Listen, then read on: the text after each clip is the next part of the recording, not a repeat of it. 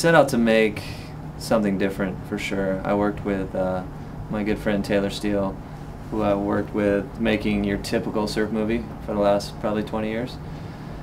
And we knew we kind of wanted to push ourselves to do something beyond that, and it's definitely not a documentary either.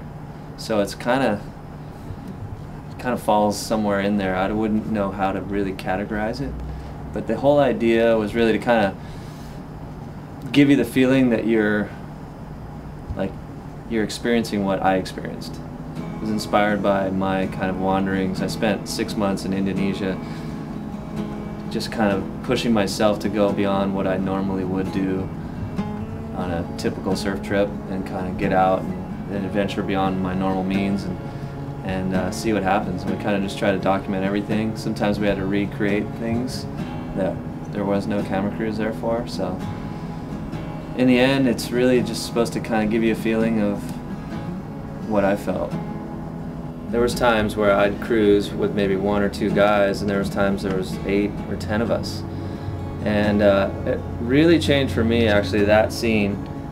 That was the first time that I set up my tent. And that was like a breaking point for me that helped me separate myself from my crew.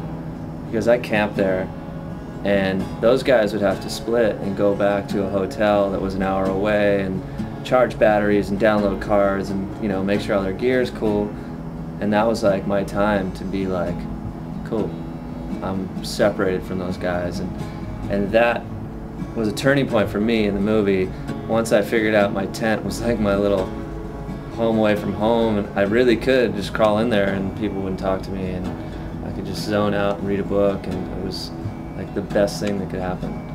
And that way, when those guys showed up and they wanted to shoot this or shoot that or set up this, and I was cool. I was like, all right, cool. I've had a little quiet time away from you guys. And, you know, I could really stay in that place that I wanted to be in.